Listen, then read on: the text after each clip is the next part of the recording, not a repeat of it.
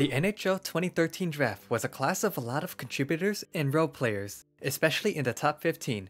A lot of players in the first round have become fixtures to their teams as top-line players. Not a class deemed to have surprises in the first round, but seemed to be consistent with how well they performed. Last time, we took a look at one of the most underwhelming classes in recent memory. I don't expect this video to get as much reception as the previous, but it seems that a lot of people enjoy what I have to say. This is how I'll be grading each pick. This time, I wanted to include an S tier level as I didn't have it on my 2012 first round draft ratings. Nothing too different, just means that they are, if not, one of the best players in our generation. Again with the disclaimer, I am in no means an expert in rating these picks, it's just my opinion on how I feel about these players. I would like to hear your own thoughts in the comments below.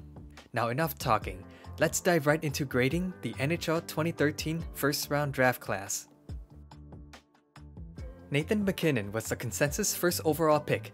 His NHL career actually began with some struggles and perseverance. His first season saw promise as he won the Calder Trophy as Rookie of the Year. The next 3 years in the league would find MacKinnon with some struggles, producing at a rate of 40 to 50 points. At this point, critics and hockey fans deemed him to be an underwhelming first overall pick and not living up to his draft selection. But little would people know, he would come back with style, scoring over a point per game in his next 6 years in the league, including this past season where he would score 111 points. He has won Stanley Cup and is arguably one of the best playoff performers of our generation, scoring 100 points in just 77 games. If he wasn't often injured, he would easily be a 100-point producer. He's an example of a player that overcame adversity, not by working out twice as hard or practicing during the offseason, but by putting his mind in the right place and increasing his confidence in the game. Absolutely belongs into the Hockey Hall of Fame once his time is done in the NHL. When the Florida Panthers selected Aleksander Barkov as the second overall pick, it was a surprise given the track record with GM Dale Talon, selecting based on positional need. Hockey fans every year seem to agree that Barkov is one of the most underrated players of our current generation. A complete number one center who always plays a very smart defensive role, proving it by winning the Selke Trophy as the best defensive forward in the 2021 season, as he is often a top 10 finalist every single year. 96 points in his best season. He also has won the Lady Byng Trophy as the most gentleman-like player in the league. When his time in the NHL is done, he'll most likely be a Hall of Fame player. Jonathan Drouin was a player who had a high hockey IQ and as much upside as Nathan MacKinnon.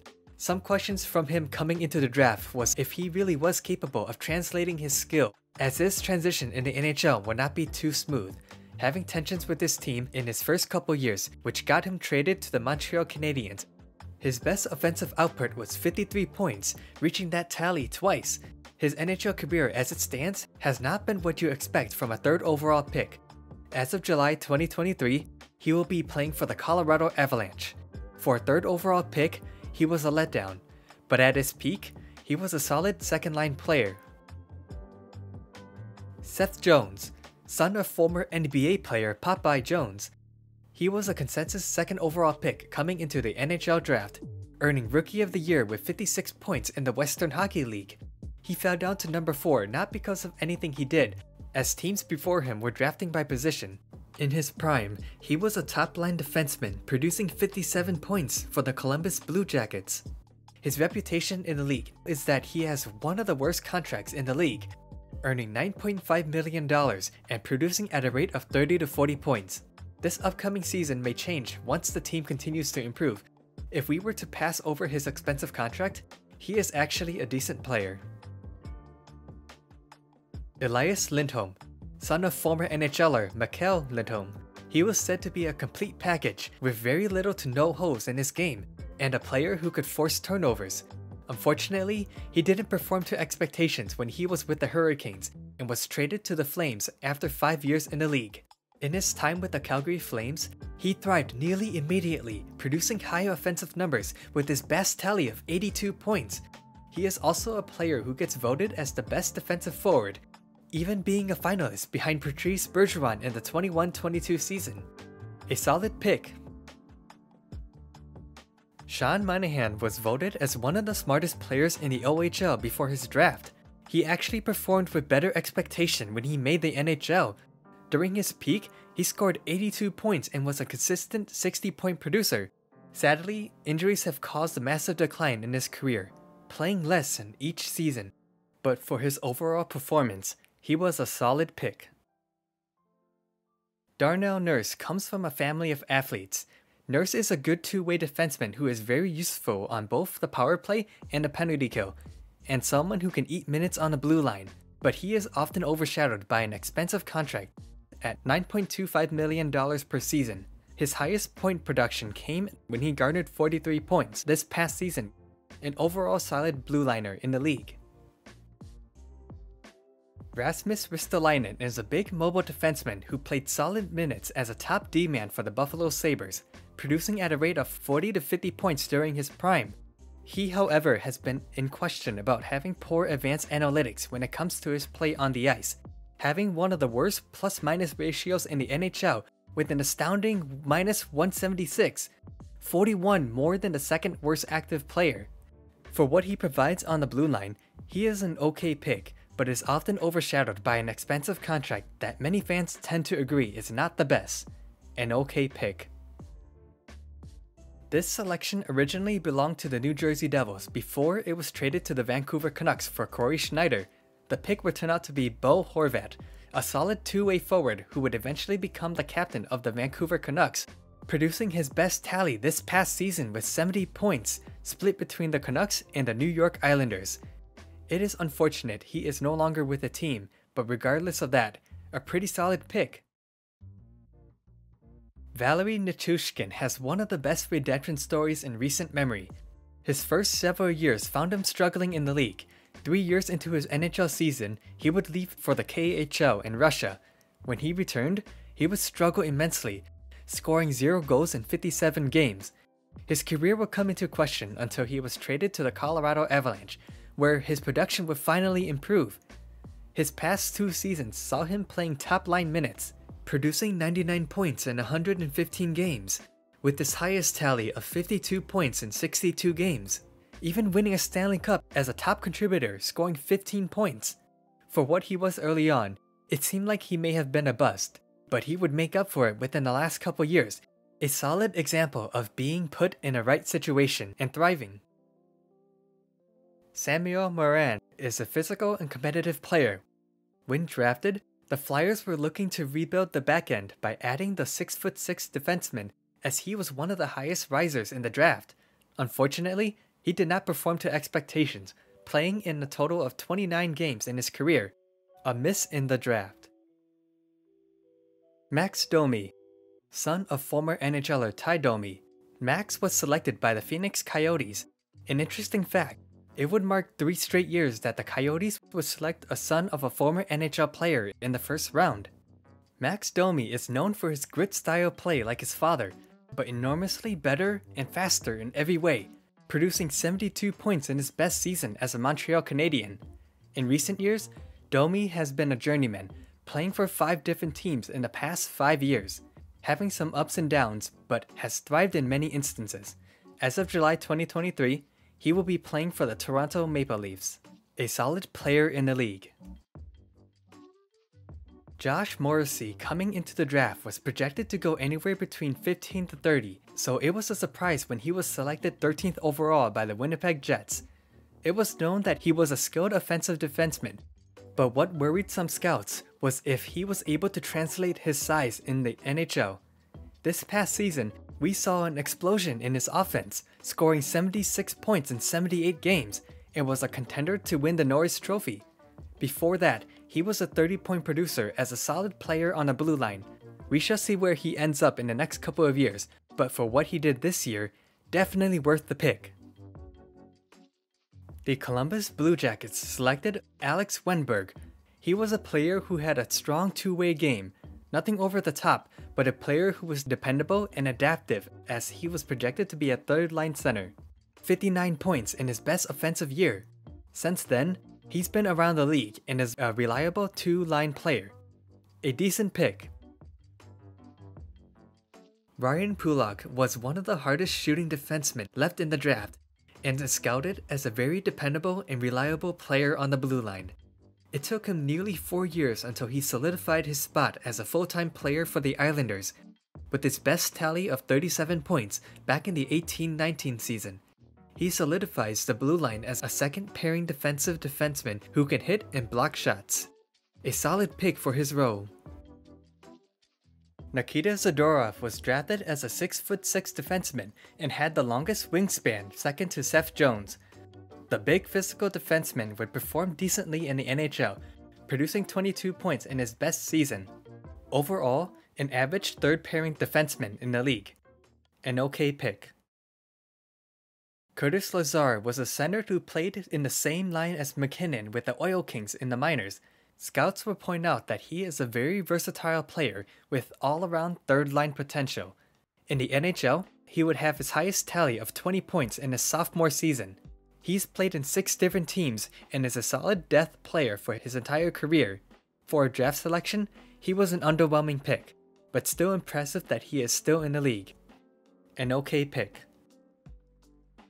The 18th overall draft pick was originally owned by the Detroit Red Wings. They would decide to trade down to 20 and add an additional pick from the San Jose Sharks. The Sharks would select Mirco Mueller. He was drafted as a complete defenseman. Unfortunately, he would find his struggles to maintain a spot in the league, producing 11 points in his most productive year as a New Jersey Devil, and has been out of the league since the 2019-20 season. An underwhelming pick. The 19th overall pick was originally a New York Rangers pick, but was traded to the Columbus Blue Jackets for Rick Nash, and the Blue Jackets would select Kerby Rychel, son of former NHLer Valeri Nichushkin. Unfortunately, he would not last long in the league, with his most points coming with 9, never playing more than 32 games in a season. Given that this pick involved the Blue Jackets giving away their franchise player and having it not pan out, it makes this selection a massive disappointment. Anthony Mantha was selected by the Detroit Red Wings. He was the only 50 goal scorer in the draft, a solid offensive player in juniors. A smart move for the Red Wings to move down a few picks as the San Jose Sharks selection didn't pan out. Mantha had solid potential as in his prime, he could produce at a pace of 50 to 60 points in a season, even having potential of scoring 70 points. But unfortunately, he was derailed by many injuries, playing in less time this past season for the Washington Capitals. Until he can prove that he can have a bounce-back season, this would be considered an okay pick. The Toronto Maple Leafs would select big center Frederik Gauthier. He was a player that needed improvement on his offense, but was rated very high in his defensive game. He would never really find his footing in the NHL, playing in parts of 7 seasons in the league, with the most points tallying 14 points, an underwhelming pick. The 22nd overall selection was a pick that the Calgary Flames acquired by trading away Jay Bouwmeester to the St. Louis Blues. They would select Emile Poirier as an off-the-board pick, projected to be picked between 40 to 50 by some scouts. He would never make an impact in the league, as he only played in 8 NHL games in his entire career. Given that Bouwmeester became a solid defenseman for the Blues until his retirement, this will make the Flames pick not worth it overall. Andrei Burakovsky, son of former hockey player Robert Burakovsky. Drafted as a skilled offensive player, he has been a good contributor as a depth player in his first 5 years in the league, scoring 20 to 30 points in a season. It wasn't until he was traded to the Colorado Avalanche was when he would take his game to the next level, producing at a rate of 60 to 70 points a season, but injuries would prevent him from garnering more points, with his highest tally of 61 points in the 21-22 season. In his career, he's won 2 Stanley Cups, one with the Capitals as a depth player, and one with the Avalanche as a top contributor. As of today, he plays for the Seattle Kraken, a solid player all around. Hunter Shinkaruk was drafted with solid potential offensive abilities. His numbers in juniors dropped off during his draft year, but was still looked at as a decent player with upside and terrific balance with the puck. Unfortunately, he would only play in 2 seasons for a total of 15 games in the league. Not worth the pick. Michael McCarron coming into the draft was the most penalized player in the juniors and was projected to be an early second-round pick. Standing at 6'6", Montreal was in need for grit and height for their offensive lineup. Unfortunately, he wouldn't have a permanent fixture in the league, spending most of his time in the AHL. But he never gave up, and as of this past season, is a death player for the Nashville Predators. An underwhelming pick. Shea Theodore was a solid offensive defenseman coming into the draft. A little off-the-board pick, projected to be in the second round. He spent 2 years with the Anaheim Ducks until he was chosen by the Vegas Golden Knights in the expansion draft. That's where his career would explode, becoming a solid two-way defenseman in the league. Unfortunately, he is overshadowed by current teammate Alex Pietrangelo, another solid blue liner on the team. A massive steal for the Golden Knights, acquiring him basically for free. Marko Dano was a reach of a pick, as he was ranked within the top 50 prospects of this draft. He made a splash when he made his debut in the NHL, scoring 21 points in 35 games. 14 of those points actually came in the last 15 games he played. Unfortunately, he would be traded away and his play was never the same since. That'll be his highest point totals in his career, playing his last game in the 2019-20 season. Besides his solid rookie season, he didn't make much of an impact. An unfortunate turn in his career. This final first-round draft pick from the Calgary Flames was acquired by trading Jarome Iginla to the Pittsburgh Penguins. With the Flames now in rebuild mode, they would select Morgan Klimchuk, a good complementary player who could play in any situation he's given. Unfortunately, another player who made little to no impact in the league, playing in 1 game for the Flames. Not worth the pick, sadly. Jason Dickinson was selected by the Dallas Stars as they would acquire this draft pick from the Boston Bruins for the trade of Jaromir Jagr. He was drafted as a very skilled skater, a soft player overall but had a good hockey sense.